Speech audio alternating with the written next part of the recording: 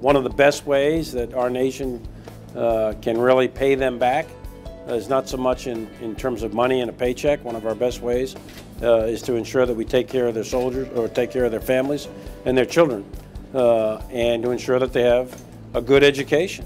That's so fundamental to the future of anybody, is to have a good education.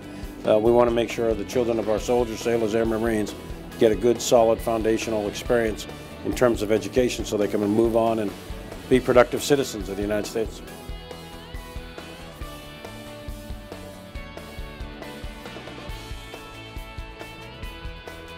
When I think about resilience, I think about children who are able to bounce back from adversity and from challenges. And so oftentimes we come and go, we get stationed overseas, they leave one school district and go to another school district, both in CONUS and overseas.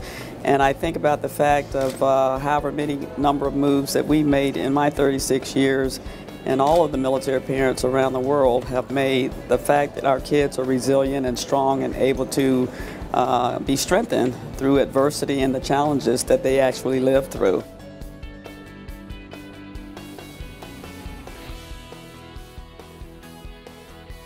And schools are really important to families. And so the more we have the military connected families with MSEC, the more help that is. I think that just brings a peace of mind to our families. Therefore, when our members go to work, they're not burdened down by some of the strife that otherwise might exist.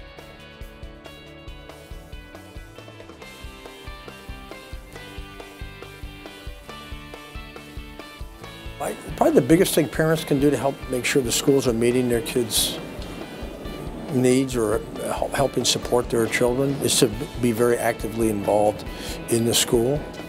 I think it's important for parents, to the extent that they're able to remain actively engaged in their children's education and are paying attention to what's happening and what's not happening in schools, and coordinating with and talking with faculty, whether it's administrators or teachers, about those things. I think it's a huge win for both the school and for the child.